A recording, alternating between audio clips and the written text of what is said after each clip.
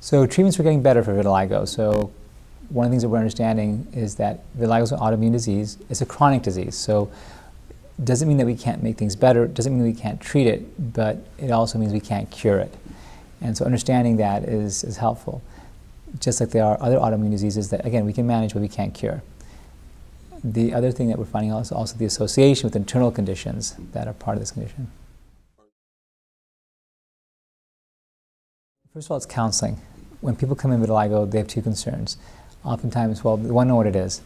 Secondly, they're very worried about it spreading, and which is really a source of anxiety and concern. And then they want to make sure that there's nothing else going on inside.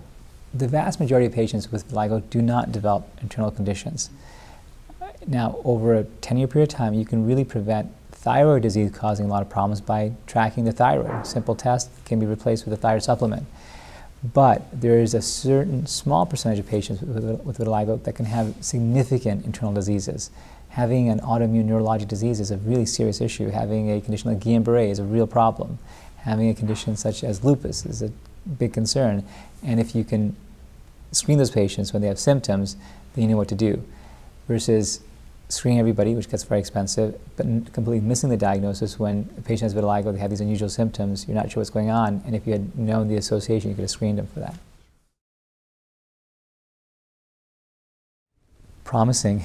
Society is really starting to pick up that vitiligo is a disease we got to deal with. Our patient support groups are really starting to take off and find their voice, and there are molecular targets that researchers such as John Harris and Shisheng Mi and many others throughout the country and the world, and Devendra Prasad in India, that have really found different areas that we can work on.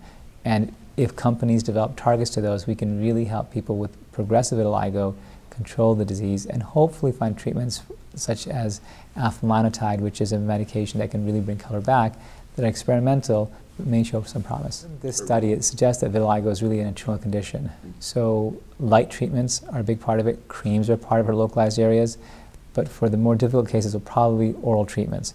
We also have very good surgical options for patients who have localized disease where the creams and the light treatments don't work. But for people who have generalized vitiligo, we need better options.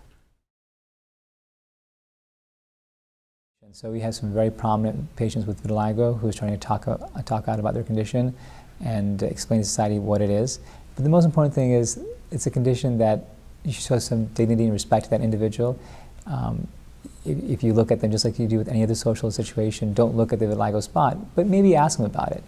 And if they're having a hard time coping, a little reassurance can go a long way. And at least you recognize that and you know what kind of battle they're fighting.